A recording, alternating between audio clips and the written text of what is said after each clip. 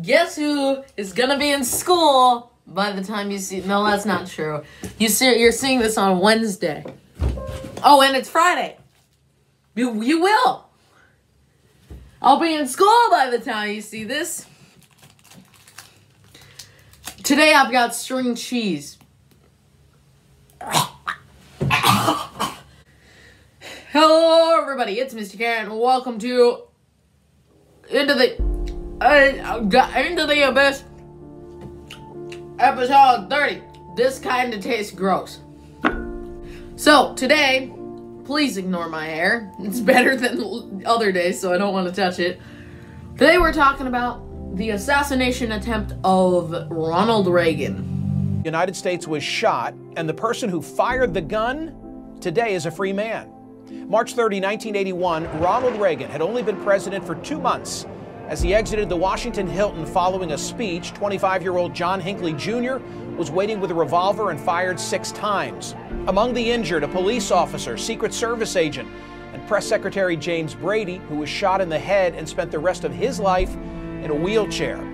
Hey Google, what president was Ronald Reagan? Ronald Reagan was the 40th president of the United States of America. And one day... Can you shut up? And he said, I think I've cut the inside of my mouth. And I said, look. And it was pretty profuse. Parra knows this is big trouble. So he has a decision to make. Do I head back to the White House, the safest place in the universe?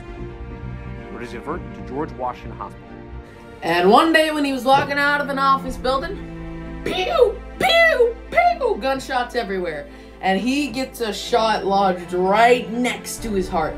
Goes right in his side and right next to his heart. The president is safe. Safe, yes, but not okay. Reagan starts complaining of pain in his back, his chest, and side. Not feeling so good. And just then, I coughed. And I had a handful of bright red, frothy blood. And the Secret Service agents, they're all trained. Get rid of the shooter and cover the president. If they're a good president or a bad president, cover them. That's their goal. They're the president. You have to do it. He's done target practice. He can hit stationary targets 20 to 30 feet.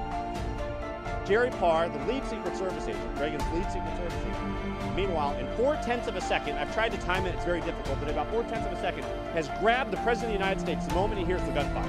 So, this guy throws him into the back of the limousine and goes, Yahoo! Right on top of him. And when he lands, he's like, hey, help, I think you broke a rib, because he feels this sharp pain in his side. The first one hits Jim Brady, the press secretary, in the head. He falls down. The second one hits Tom Delahanty, who's a D.C. police officer, who had turned around to check on the president's progress, gets hit in the back, falls down, screams, I'm hit!